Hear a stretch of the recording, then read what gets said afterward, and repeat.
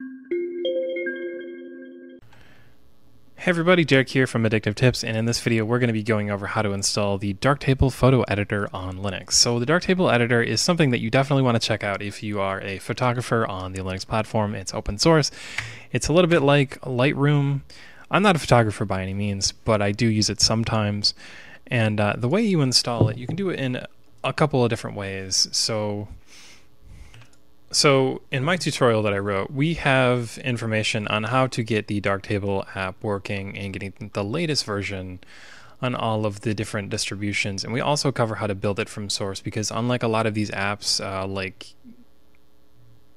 lot of these modern applications, there's no snap package or anything like that for the Darktable app.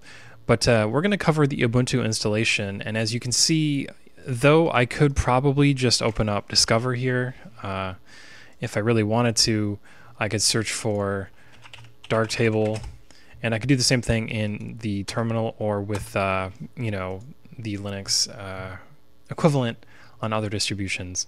Sorry, the equivalent on other distributions. I could click install, but this version isn't going to be the absolutely latest. And if I'm a photographer, I'm going to want the absolute latest. So the way I can get the absolute latest is by going to the tutorial and the link in the description, just quickly copying this PPA, adding it up, entering the password here. This is going to tell me what this is going on.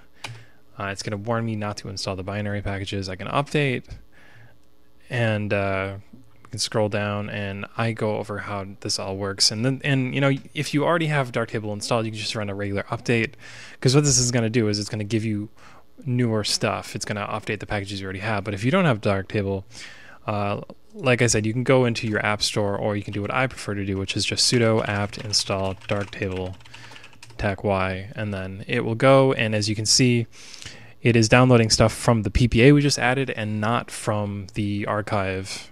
So we're getting a more up-to-date version, which is great if you're a photographer and you want the absolutely latest stuff. While that's installing, I should go back over the article. So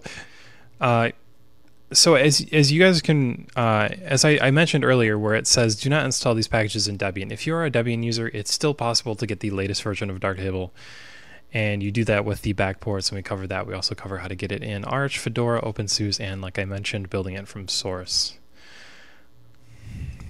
Alright, so now that Darktable is installed, we can go through to our graphics menu, and we can just load up the app, and we are ready to develop and edit some photos in the Darktable Lightroom. So like I said, I don't have a camera or anything like this. I don't have any professional photos, but if I did, this is what I would use. Please check the link in the description to check out this article and learn how to get it going for your distribution. I will see you guys in the next video.